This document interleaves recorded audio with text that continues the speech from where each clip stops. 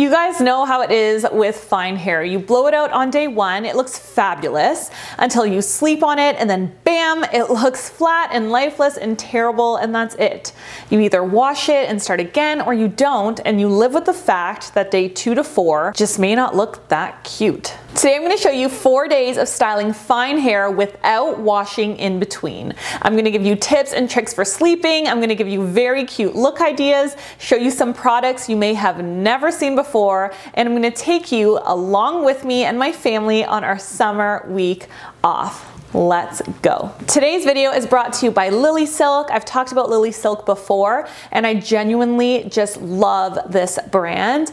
My goodness, you guys, they just have the most beautiful things. This gorgeous shirt that I am wearing today is by LillySilk, and the reason that I love it so much is because of how incredibly chic and high-end it looks, but also because silk is a natural temperature regulator, so I find that I never ever get too hot or cold when I wear it. It's just really, really comfortable and super breathable. Another really amazing thing about this brand is that they are environmentally conscious and they are committed to zero waste production. Even the fabric remains are used to make accessories like the scrunchies and the silk eye masks. In today's day and age, it is incredibly important that we are eco-focused and aware when we're making our purchase decisions. If you want to learn more about LillySilk's zero waste movement, I will leave a link to that specific information in the description box below. Without further ado, let's get started. Today is wash day. The first tip I have for you is to do a double shampoo. Shampoo number 1 gets rid of the surface level oil, debris, and buildup. You may notice that you don't get a lot of lather with the first shampoo, and that's because it's picking up that surface level gunk and flushing it down. The second shampoo is what finishes off the scalp and the hair cleanse. If you're a one shampoo gal and you don't shampoo daily, then I highly suggest that you start adding that second shampoo in, because you will get a longer wear from your style before you get buildup, since you're starting really clean. Because you don't have buildup on the hair, you may notice that you get a lot more volume in your style as well. Now, of course, we add our conditioner after our shampoo, staying away from the roots, giving it a solid 5 minutes to penetrate and do its job,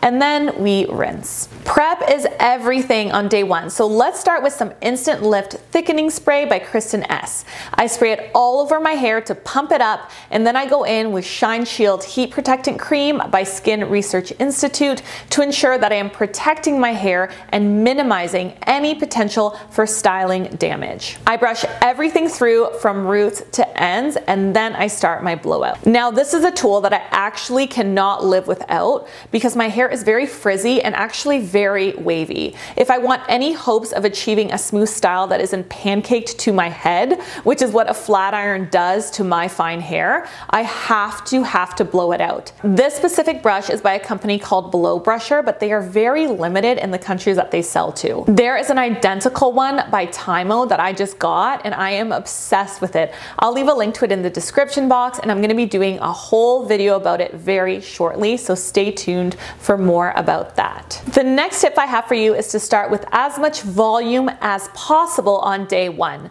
How do you get great volume? You use Velcro rollers. I like using a mohawk placement, waiting for the hair to cool, spraying with Sebastian Shaper, which is my favorite flexible hold non-sticky hairspray, and then releasing them. I did an entire video on Velcro rollers. I know you guys have a lot of questions about them, so I will leave a link to that video in the pinned comment below in case you want to check it out next. And there we go. This is what day 1 looks like. It's super voluminous. It's very shiny and bouncy. I took my kids to play at the park when it was majorly hot and there was tons and tons of humidity, and as you can see, it deflated a bit because that's just the reality of our hair type, but it was still really beautiful nonetheless. Now, in order to take a shower every day, what I do is I plot my hair in a silk scrunchie so that I don't get any dents from the elastic, and I put on a shower cap to minimize frizz from the steam of the shower. Here's an interesting tip that you may have never heard before. Before bed,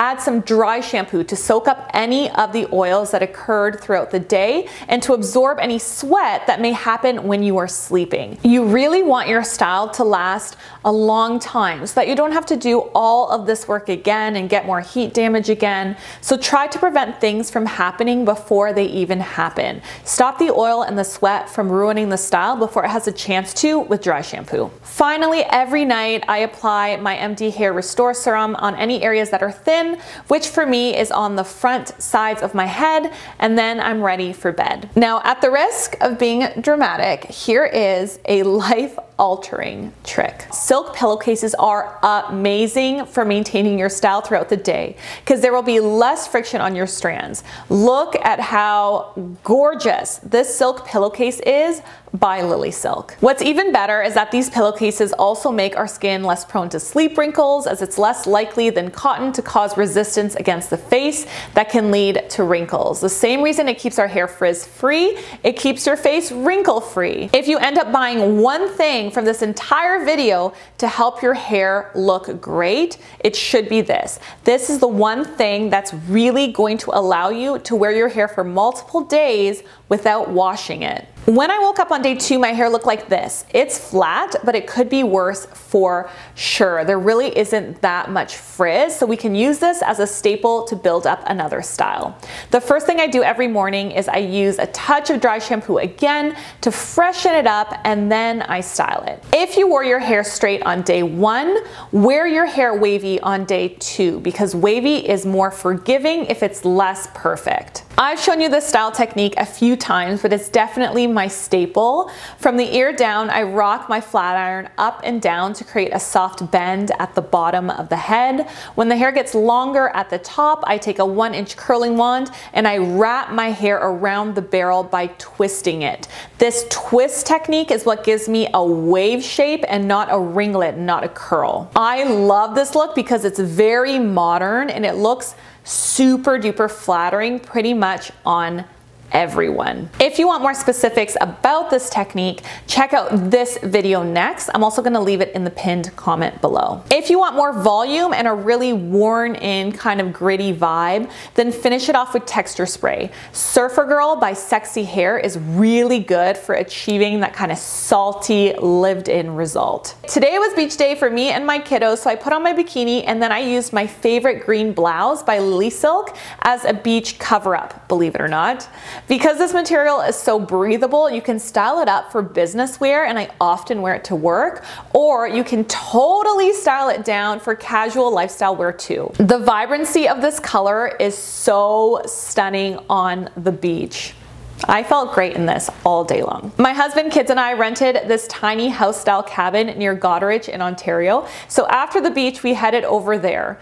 I know this is a hair video and this is what my hair looked like after being on the beach all day, but is this cabin not the cutest thing you've ever seen in your whole entire life? Oh my gosh, we had so much fun. It was a tiny house adventure. If you want to check it out, I'll leave the Airbnb link in the description box. At the cabin, I didn't want to be extra and bring my silk pillowcases with me, so I brought my silk bonnet instead.